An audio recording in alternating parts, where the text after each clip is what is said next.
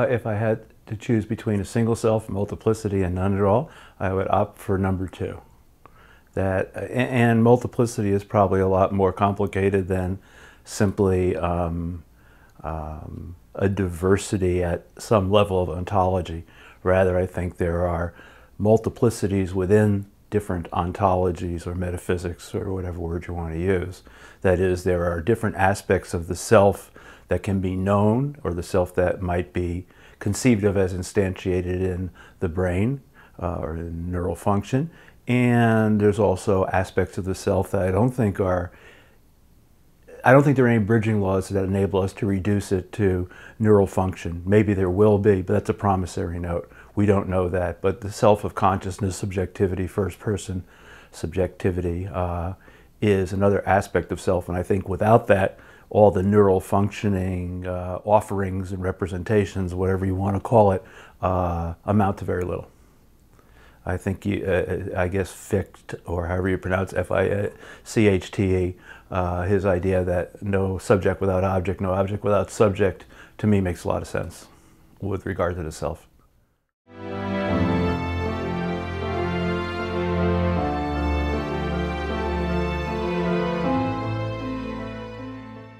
I don't know. It's very hard to talk about something that doesn't have any material features for humans, which I count myself one.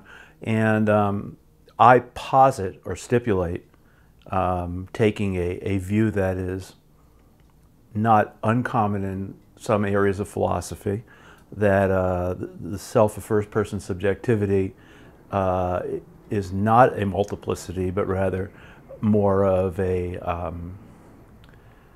immaterial, unchanging aspect of the whole.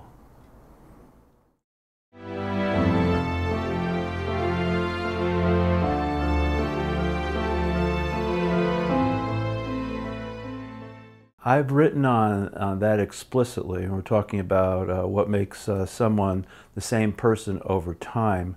So we're talking about diachronicity, or self as a temporal continuant. I think that you can take a Lockean perspective and say that the self it consists in psychological connectivity or continuity, but I think as soon as you do that, you run into circularity problems that Thomas Reid identified, and you also run into just simply counter evidence, evidence of people who don't remember things yet maintain a coherent sense of who they are. I think this gets back to the idea that there's not a self to be known, but there's a multiplicity of selves. I think what gives us our sense of personal continuity is not the evidence, that is, the memorial evidence. We can use that if we want to, and psychologists, I think, overstate the importance of that in everyday life. I think we just have a sense of personal continuity, even if we lack the ability to evidentially support it. I work with patients who do not have the ability, for instance, to remember what they have done at any point in their entire life, but they still have a sense of personal continuity. I don't think there is one sense of personal continuity. There's different ways of imagining oneself to be a temporal continuant. One's an evidential sense, which they can't do. They can't tell you why they are, but they still have a feeling that I do exist, I have existed, and I will exist. And I don't think it's given by the material or psychological aspects of the self, but something that's more a first-person subjectivity that is there, doesn't change, and remains. I mean, when you think about it, interestingly, and maybe this is not that interesting, but it's interesting to me that most material features of our body age, and they change over time, and we go to a great extent to do things about that. We get glasses, we worry about our wrinkles, we lose our memories. What we don't lose is our subjectivity. It's very common for people to say things like, gee, I don't feel much different on my 80th birthday than I felt on my 24th birthday. We don't have products. We don't worry about people losing their sense of being until they're no longer being. And I think that provides us with this sort of anchoring that I do exist and I will exist, and it does not depend on, although we can use evidence from our memories and our sense organs. We don't need to do that to feel like we are here and will be here.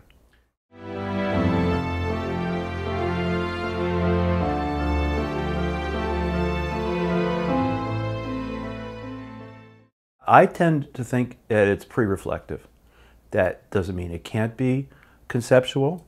I think that's how we deal with it scientifically, but I think experientially that is not the case. It can be experienced. We can be asked for evidence. We can be in an environment that requires us to provide evidence, or we can just be personally curious. But I think we proceed on a day-to-day basis without having to worry about these things at all unless we're in a psychology experiment, or we're trying to explain ourselves to somebody else, or for some reason we want to explain ourselves to ourselves.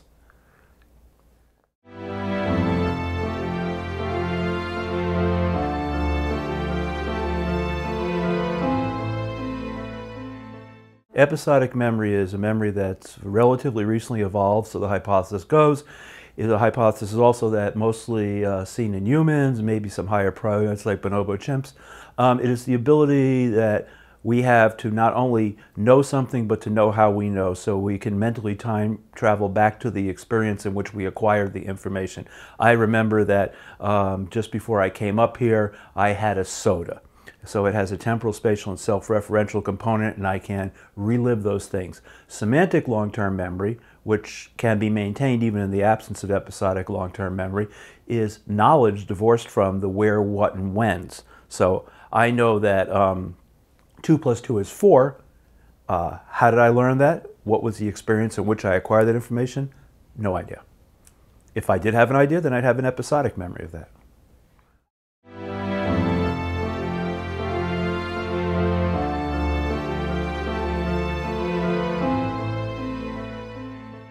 They affect it in different ways because the way I visualize it is there's a sense of self or a consciousness or a first-person awareness which has intentional objects or things of which it is the receptacle. That's a very bad metaphor.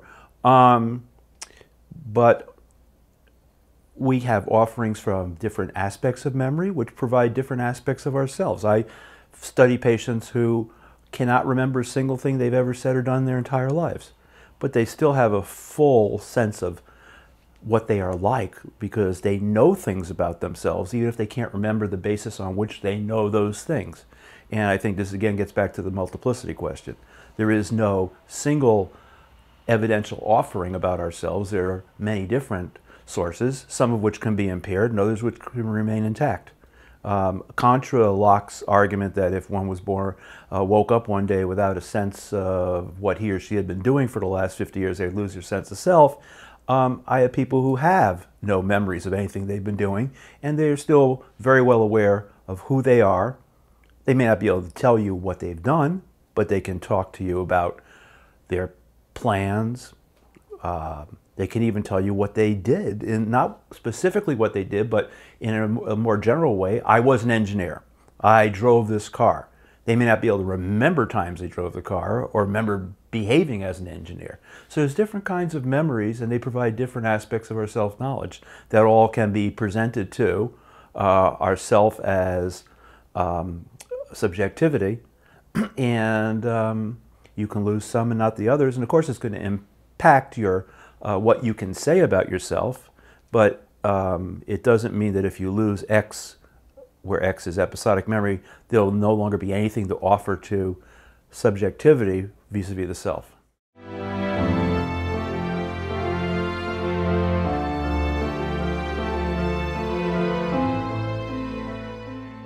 Well, it depends on the stage of Alzheimer's, but in, let's say, late stage Alzheimer's, stage 4, somewhere up there, where they're really seriously impaired. They tend to be impaired episodically in terms of memory. They don't remember what they were doing 10 minutes ago. One woman I worked with showed me her room 5 times in 48 minutes. Did you see my room? No. We saw it again. Did you see my room? No. We saw it again. And she didn't remember she'd done that. But semantically, she also had impairments. I would show her a pencil and say, "What is this?" She'd say, "I don't know. Is it a file for talking?" Which is interesting because A pencil, of course, is a way of communicating, and files and talking are all ways of communicating. So she had some knowledge, but she couldn't identify it. If I showed her a glass, she might say it's a glass. If I showed her a watch, she'd go, I have no idea. So she was losing her general knowledge. Interestingly, if I asked her what she was like, she would tell me what she was like. I would give her a list of traits. Does this describe you, Kay? Does this describe you? Does this describe you? And she would say yes or no, or actually it was a more complicated scale, and we helped her if she needed to with the meanings of the words, but it turned out she didn't need help with those words because she didn't lose all her language. People don't lose all their semantic memory unless they're dead. We asked her again a month later, and she circled the same words, but they were reliable but not accurate. People said, this doesn't describe her in the least. And this fits, of course, with the idea that people with Alzheimer's dementia lose their sense of self. But that is a misinterpretation in the following sense. She didn't lose her sense of self, she lost her current sense of self. Because when we asked her not, what are you like now, but what were you like 20 years ago when you were a teacher? And she answered those questions, and then other people who knew her when she was a teacher looked at them, they said, exactly right. She couldn't update, but she still knew what she was like. And probably as the disease progressed, that would be lost too. But there is no one set of self-knowledge that can be provided to the subjective self as the definitive, this is me.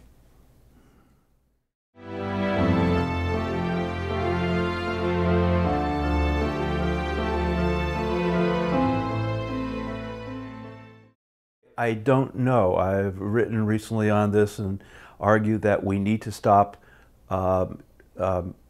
abstracting the wholeness of reality into quantitative formalisms. That works fine for some things, but it doesn't work well for experiential reality. And I think experiential reality is part of reality. I think if we define reality wholly as material, unless we stretch the meaning of material, we've defined away an important aspect of reality. In fact, that aspect of reality that makes science possible. The part of reality that includes the mind that has and makes and interprets science. I think introspection needs to be accorded a bigger role, and I think that's happening.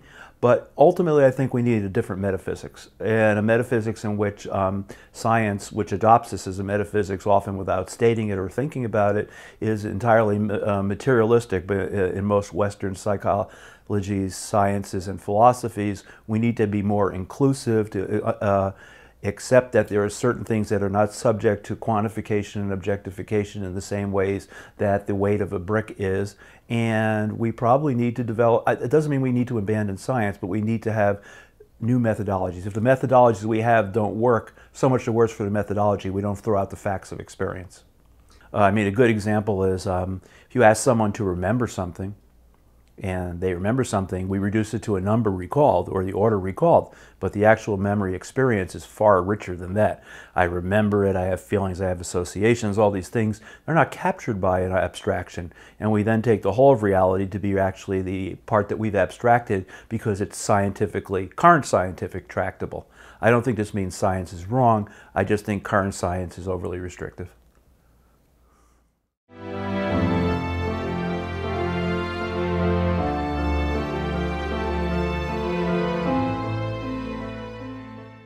I think it means we extend the idea of naturalization.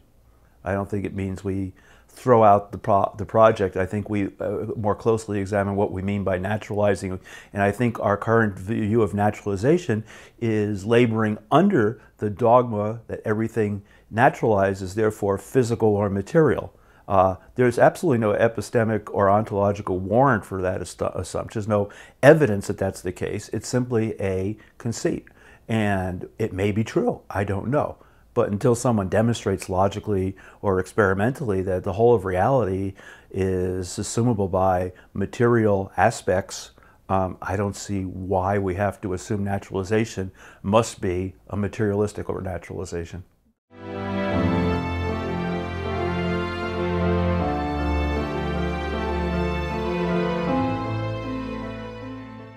No, I don't think you have to, though. I mean, there's no reason A to be a dualist. That's a stipulation that there's A and B, but it could be A, B, C, and D. Or one could have a reality in which it's multifaceted. There's a pluralism. in which reality consists of multiple facets in addition to things that we can see and touch or measurably see and touch.